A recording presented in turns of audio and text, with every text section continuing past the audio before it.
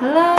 Hello! Today we wanted to show you how to get those little elastics out that sometimes get stuck in the hair. So we just wanted to show you an easy way that we found.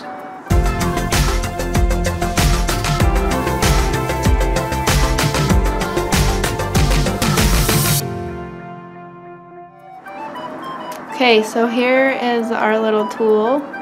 If you don't know, this is called a seam ripper. Many use it for sewing, and today we're using it for Quincy's hair.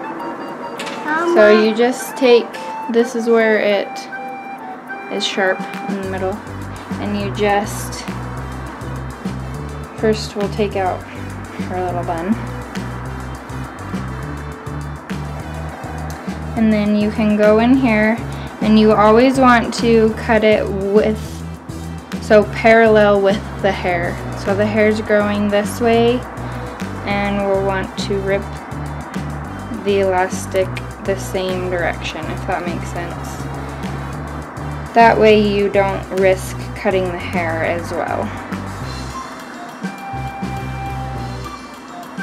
And they'll just come out in pieces.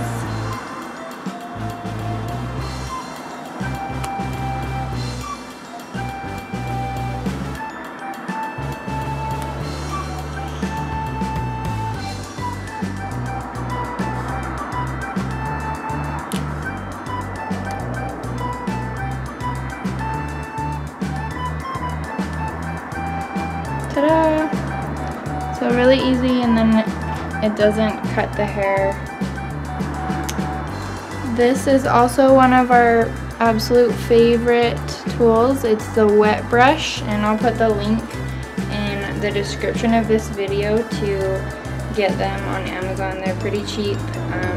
It seriously saves us with knots in Quincy's hair, and I love it in mine. It's good for wet and dry hair, and it just doesn't pull as much, especially for those sensitive heads.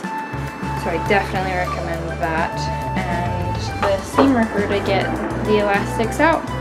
We hope that you enjoyed this video and hope that it gave you a little tip, and we hope you have a great Tuesday. Thanks for watching. Bye!